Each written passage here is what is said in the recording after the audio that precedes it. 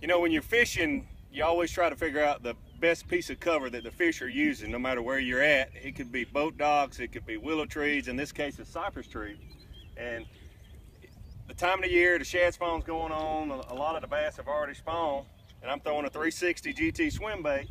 But the key to this is the shad are up around the base of these cypress trees. They would get around a boat dock, they could get around riprap, any kind of cover, sometimes grass, but the key is to get that bait right there where those shad are, because that's where those bass are really keen on. So you want to be able to skip that bait, in this case because of these cypress trees and the overhanging limbs. You want to be able to skip that bait just like I did, right to the base of the tree, or maybe just past the base of the tree, and swim the bait back by there, and that's when you're going to catch your fish.